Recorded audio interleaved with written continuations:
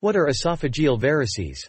Varices are expanded blood vessels that develop most commonly in the esophagus and stomach. Esophageal varices often happen in people with serious liver disease, called cirrhosis.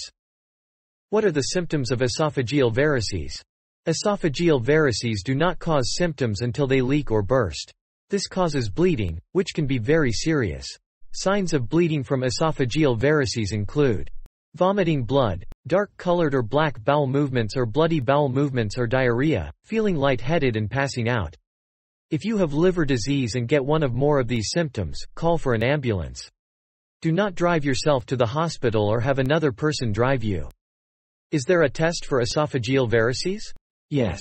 All people who have cirrhosis should have a test called an upper endoscopy to check for esophageal varices.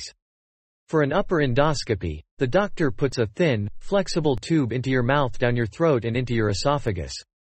The tube has a camera and a light on it. This allows the doctor to see inside your esophagus, stomach, and the first part of your intestine. Sometimes, doctors do an endoscopy using a small capsule with a tiny camera inside. You swallow the capsule while lying on your right side and sip water every 30 seconds. The capsule sends photos of the lining of your esophagus and stomach to a device outside your body. A doctor then looks for any problems in the photos. If you have cirrhosis, you should have an upper endoscopy every 1 to 3 years. The doctor will check to see if you have new varices or if the ones you have are getting larger. How are esophageal varices treated? Treatments that can make varices less likely to bleed include taking medicines called beta blockers. These are also used to treat high blood pressure. Examples include propranolol and nadolol. Losing weight, if you are overweight. And avoiding alcohol.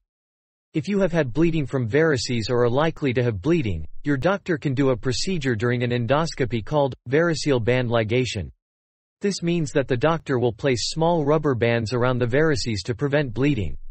You will need to take medicines that lower the amount of acid in your stomach while the varices heal.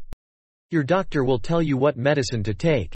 Variceal band ligation has to be repeated every 2 to 8 weeks until the varices are gone. Rarely, people who have severe bleeding need to have a procedure called a TIPS. For this procedure, a doctor inserts a thin tube through a vein in the neck and places the tube inside the liver. The tube helps blood to flow through the liver more easily.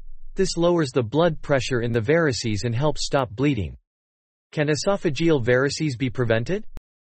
Treating the underlying liver disease that caused the cirrhosis might help prevent varices.